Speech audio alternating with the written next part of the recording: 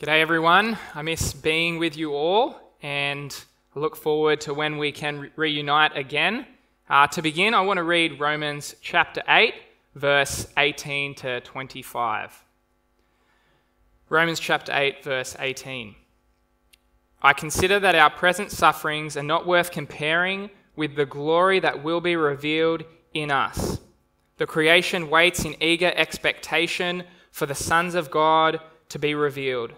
For the creation was subjected to frustration, not by its own choice, but by the will of the one who subjected it, in hope that the creation itself will be liberated from its bondage to decay and brought into the glorious freedom of the children of God. We know that the whole creation has been groaning as in the pains of childbirth, right up to the present time. Not only so, but we ourselves, who have the first fruits of the Spirit, groan inwardly as we wait eagerly for the adoption as sons, the redemption of our bodies. For in this hope we were saved. But hope that is seen is no hope at all. Who hopes for what he already has? But if we hope for what we do not yet have, we wait for it patiently. Let's pray together. Our Father, we want to praise you.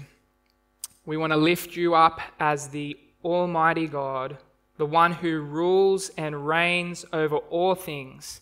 You are exalted, God. We lift you up and exalt you.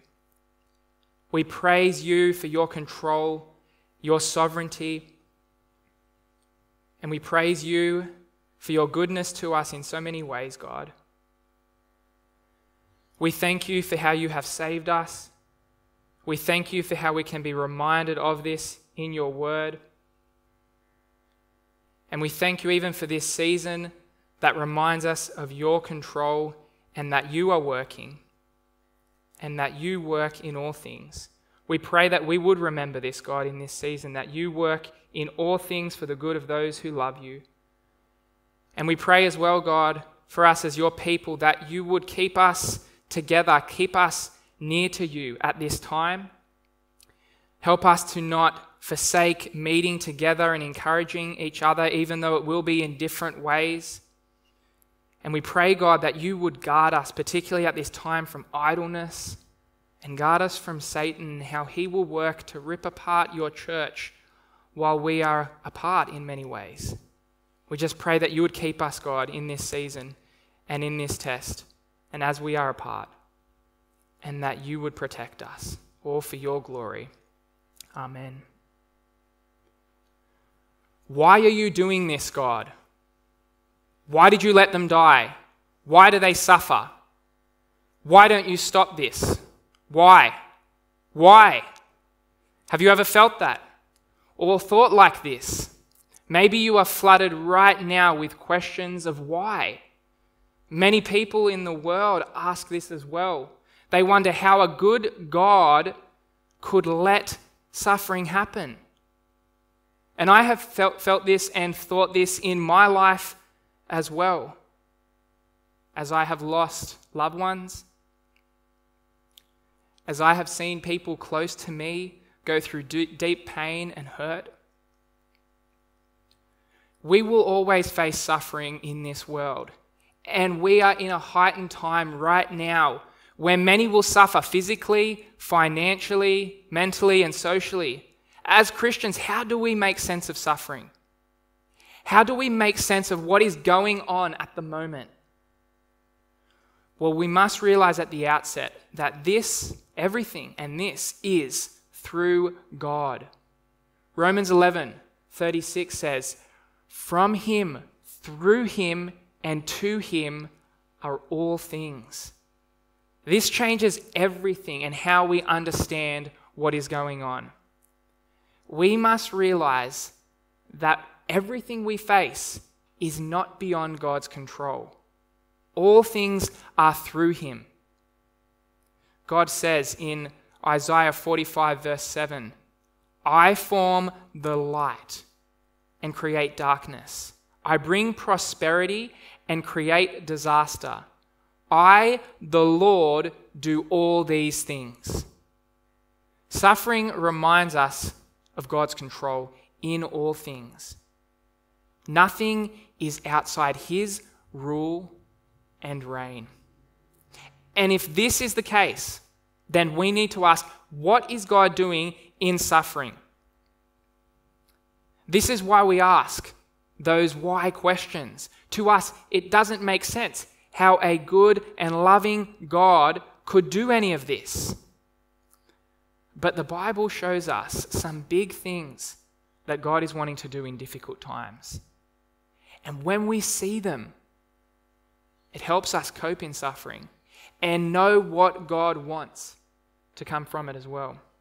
It's like that painting, which looks a bit funny up close, but when you stand back, you see all those strokes blend in to make a beautiful landscape. Or it's like, as I do, when you get stuck behind that car that is going so slow and you're wondering why. And then a little bit later, you see the dog dart out in front of that car. When we face the fires of suffering, we are surrounded by flames and smoke, and we can get lost in it. And our thoughts can be clouded by the little details. But what we need to do is take a step back. We need to see the bigger picture. We need to get a bird's eye view of the suffering and what is going on. We need a 2020 vision of suffering. And that's what I want to do for us today. I want to show you the big purposes of God in suffering, all throughout God's word. I want to lay down these foundations to ready us for a season that we will suffer in. And I want to lay down these foundations so that we will have these pillars of truth to come back to and steady us in the storms of suffering that we will face in all our life. We need a right perspective on suffering so that we will live in a right way through it and so that we will know how to make sense of it. So what is God saying to us in this time? What is God's purpose in times of suffering? Well, firstly, suffering reminds us of the damage of sin. The beginning of the Bible makes it clear that suffering is a result of original sin. Back in Genesis 3, Adam and Eve, they fall into sin, they rebel against God, and immediately God shows that the consequences for this are death. That the consequences are enmity and hostility between humanity and Satan. He shows the consequences are pain and suffering and a corrupted creation with thorns, disasters, and sickness. Romans 8, 20 to 22, which we read before, tells us the same thing. It says, creation was subjected to frustration, not by its own choice, but by the will of the one who subjected it, in hope that the creation itself will be liberated from its bondage to decay and brought into the glorious freedom of the children of God. We know that the whole creation has been groaning as in the pains of childbirth right up to the present time. Creation is groaning because it is in bondage to decay. Sickness, viruses, diseases, suffering, rot, mold, thorns, death are all part of this bondage to decay. And all of this has come because of humanity's rebellion against God and his ways. Suffering shows the damage of sin and all that it has brought. And sin has caused all of these things, not God. Therefore, suffering, it should be a reminder for us to long to be free of sin. It should cause us to hope in Christ, who can free us from all its effects, damages, and consequences. How horrid is sin and what it has brought. It's devastating. The horrors of disease, disasters, and death show it. And also, when suffering shows the damage of sin, it is a reminder to live pure lives. It should remind us to not mess with sin, but steer clear of it, for it is damaging. Do whatever it takes to rid yourself of it.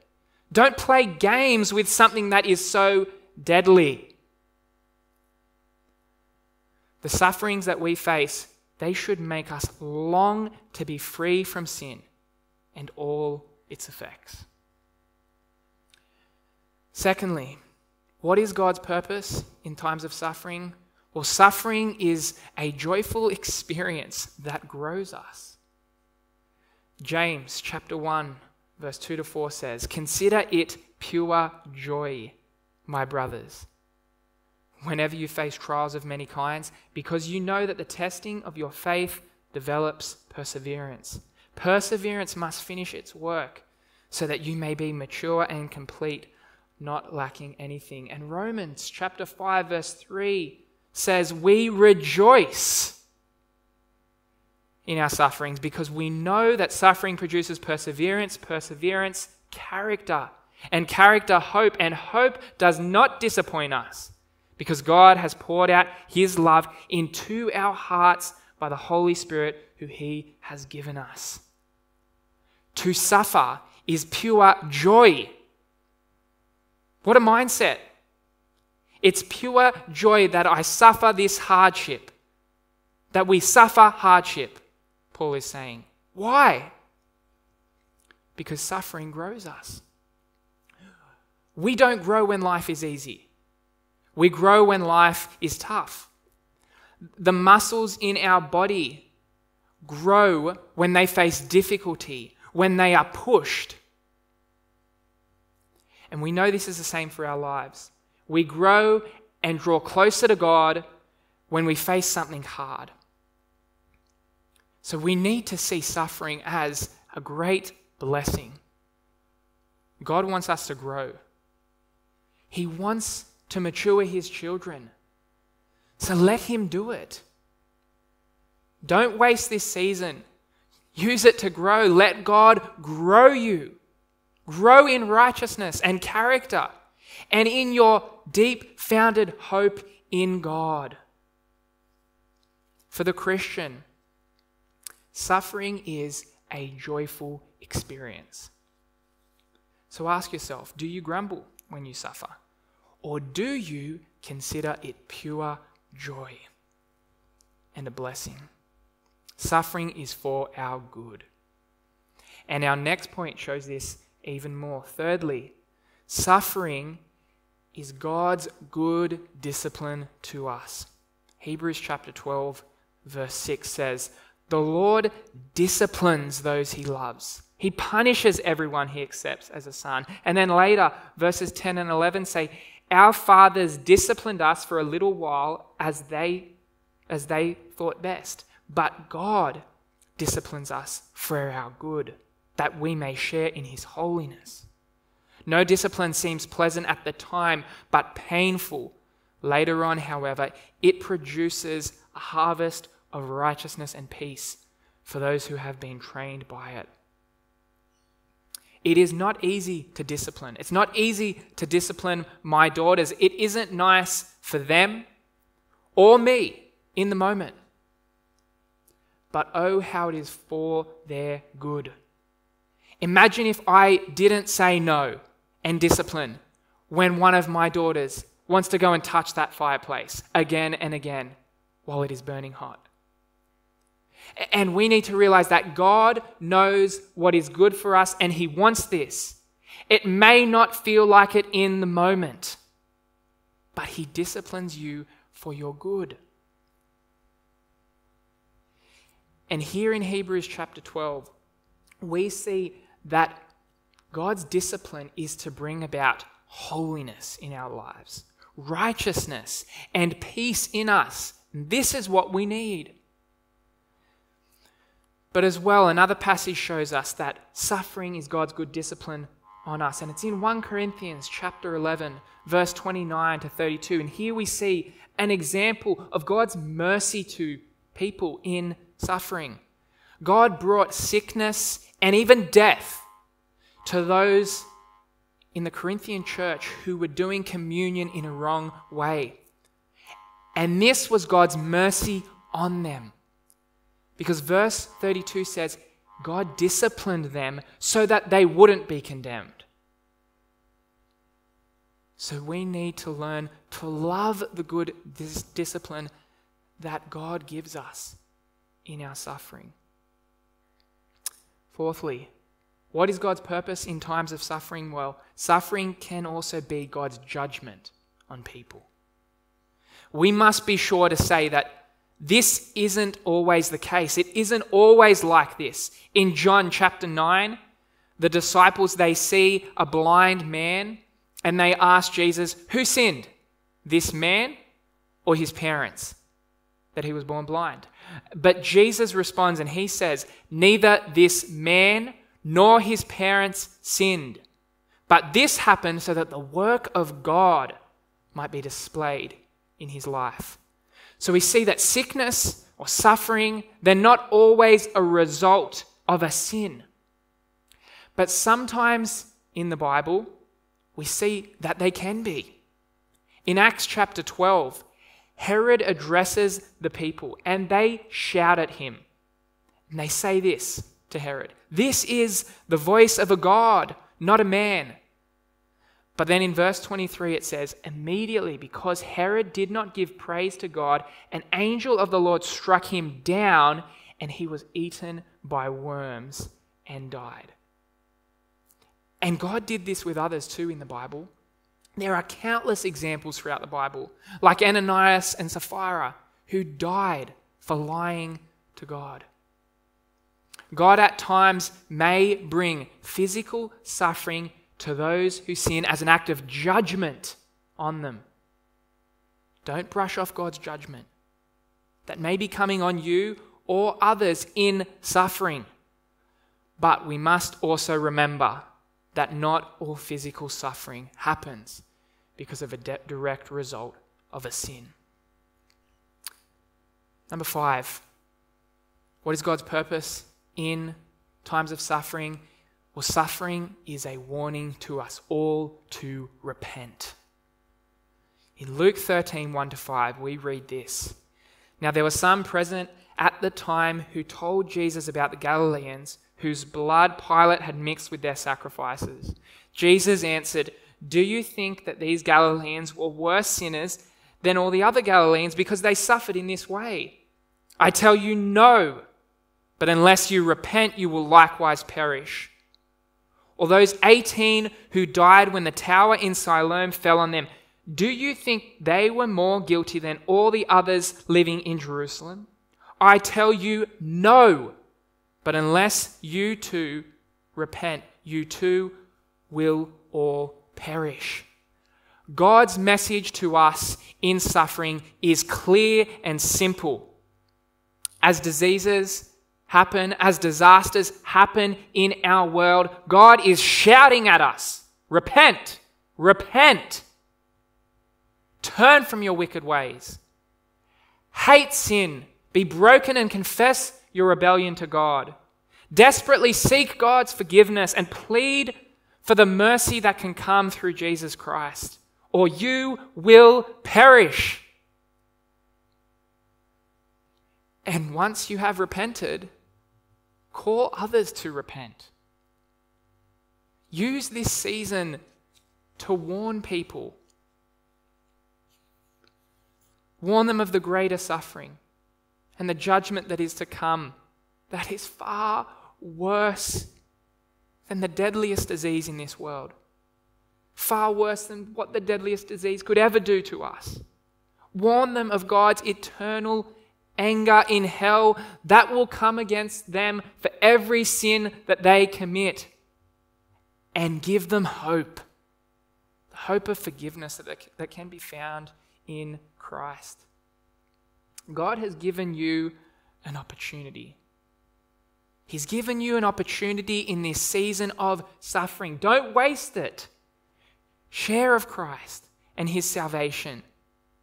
Share of these things that can come to those who repent and believe in Christ.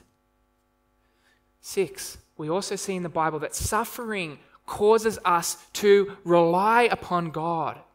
In 2 Corinthians chapter 1, verses 8 and 9, Paul says to the church there, "We do not want you to be uninformed, brothers, about the hardships we suffered in the province of Asia. We were under great pressure, far beyond our ability to endure, so that we despaired even to life. Indeed, in our hearts, we felt the sentence of death. But this happened, that we might not rely on ourselves, but on God who raises the dead." Paul suffered so many hardships, but for him, he saw that their purpose was to cause him to rely on God. And oh, how we need this. We need whatever it will take in our life to cause us to rely on God. We are bent towards relying on ourselves. We think everything is in our hands. And what a wake-up call we have received recently. Life is not under our control, but in God's. Our lives are like a mist that appears for a little while and then vanishes, as James 4 says. And so James in chapter 4 tells us to not be proud planners. He says, you who say that today or tomorrow you will do this or that, you need to realize that you do not even know what will happen tomorrow. Instead, you need to say, if it is the Lord's will, we will live and do this or that. And don't just say this, but deep down in your heart, acknowledge that you utterly rely on God. Acknowledge that you can do nothing without God allowing it. And realize that you are in His hands. Stop trusting self and trust His control. May this season where we feel so uncertain, we are totally unsure of what tomorrow holds, may it teach us to rely on God. Only He is the same yesterday, today, and forever. Only He holds the future in His hands. Only He is faithful. Only He has the power over life and death. Only He can save your soul, and only He can be trusted. So trust Him when all around you is failing. May you grow in your reliance upon God through all your trials. You need to grow in this. We all do.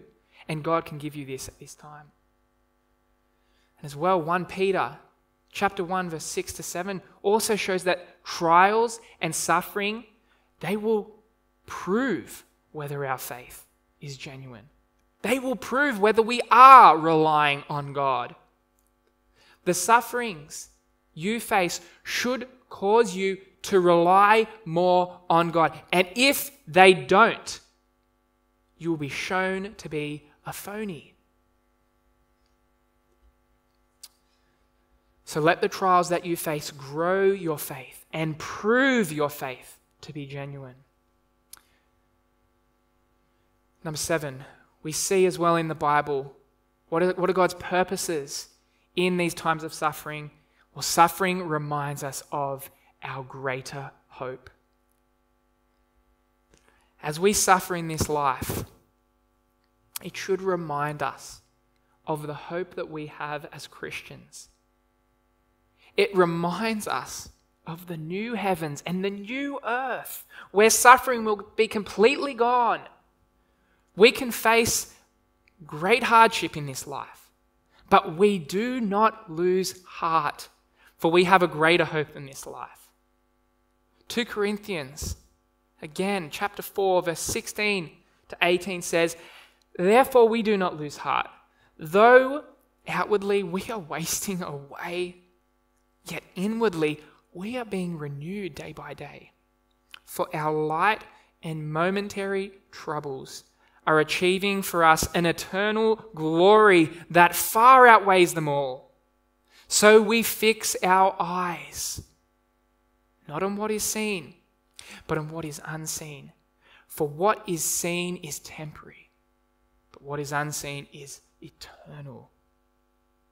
The trouble that we now face, the troubles that we go through, they are preparing an eternal glory that far outweighs any sort of suffering and trouble that we will face. We have a future hope as Christians. We will be given resurrected bodies forever, to be with God in the new heavens and in the new earth. But how? How can we have this future hope? What has made this possible? Well, we must remember that we will not eternally suffer what we truly deserve because Christ has suffered for us. 1 Peter chapter 3 verse 18 says, "For Christ also suffered for our sins, the righteous for the unrighteous, that he might bring us to God." Christ suffered so that we wouldn't have to. He suffered so that we could enjoy the forgiveness of sin and have a future hope. And so in our present sufferings, remember that they are nothing in comparison to what we should have faced. Nothing compared to the condemnation that we should have faced, but that Christ faced for us. And remember as well that Christ died to also completely do away with suffering and all of it.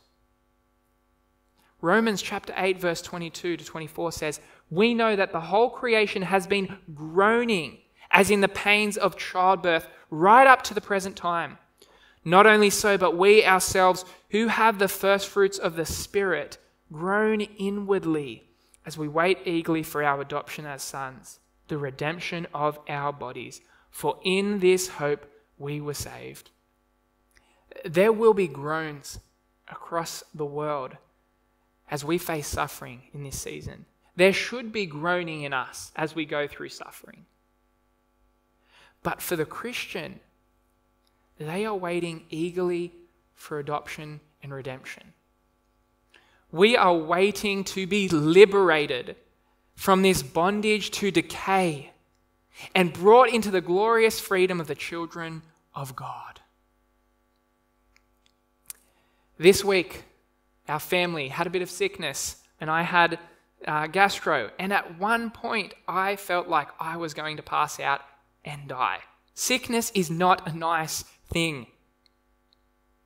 But what I had was nothing compared to what is out there, compared to what some people have to face, compared to the horrid pain that some people go through every single day.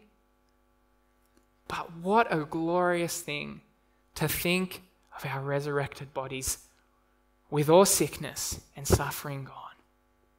What a hope we have.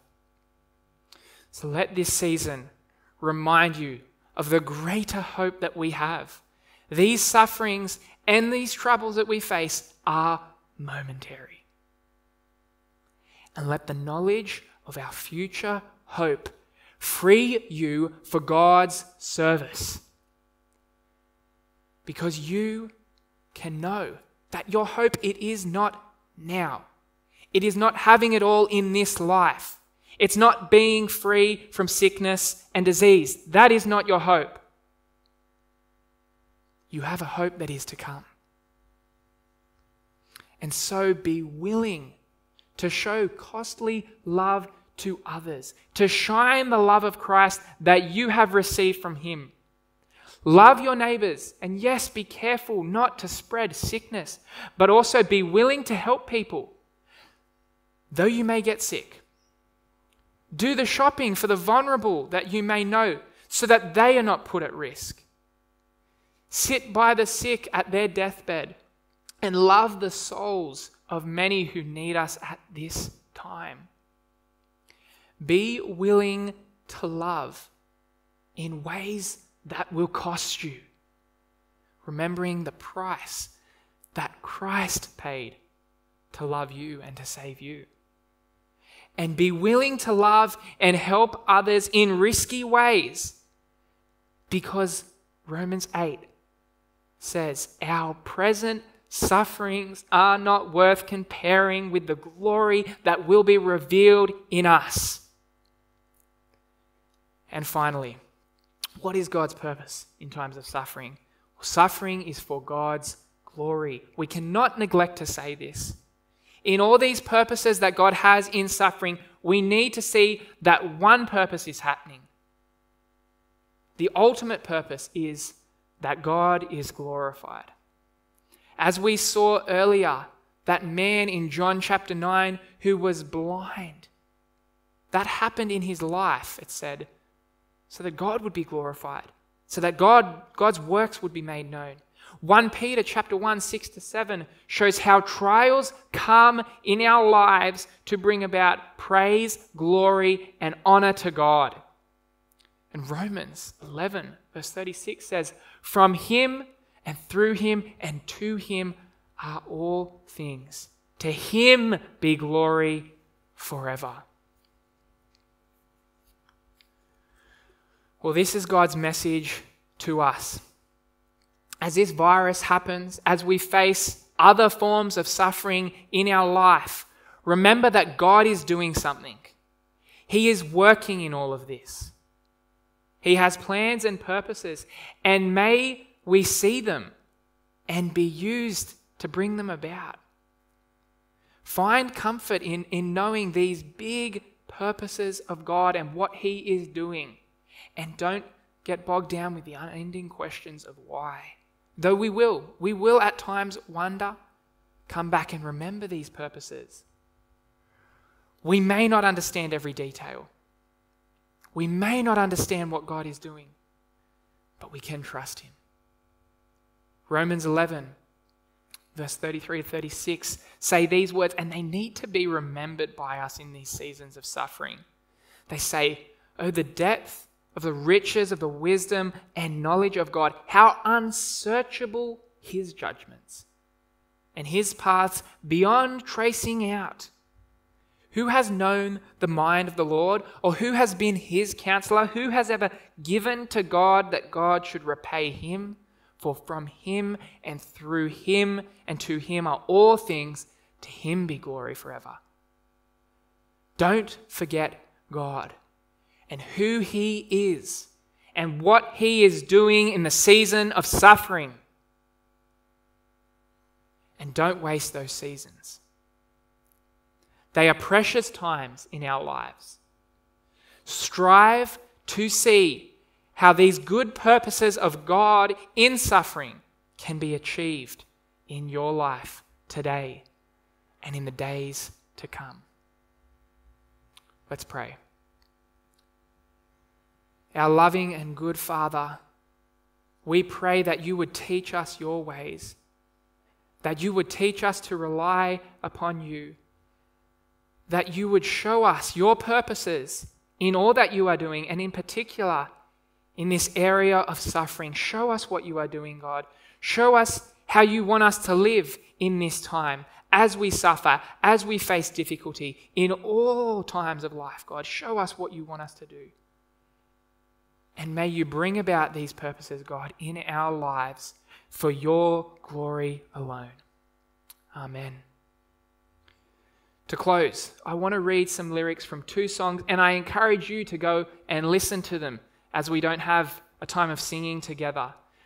The first song I want to read from is How Firm a Foundation. 2 verses I'll read. It says, when through the deep waters I call you to go, the rivers of sorrow shall not overflow. For I will be with you, your troubles to bless, and sanctify to you your deepest distress. When through fiery trials your pathways shall lie, my grace all sufficient shall be your supply. The flame shall not hurt you, I only design your dross to consume and your gold to refine. And another song, yet not I, but through Christ in me. 2 verses say this, no fate I dread, I know I am forgiven. The future sure, the price it has been paid. For Jesus bled and suffered for my pardon, and He was raised to overthrow the grave. To this I hold, my sin has been defeated. Jesus now and ever is my plea. Oh, the chains are released. I can sing. I am free, yet not I, but through Christ in me. With every breath, I long to follow Jesus, for he has said that he will bring me home. And day by day, I know he will renew me until I stand with joy before the throne. To this I hold, my hope is only Jesus. All the glory evermore to him. When the race is complete, still my lips shall repeat, yet not I, but through Christ in me. Friends, do not lose heart. Do not let your hearts be troubled, but trust in God in this time.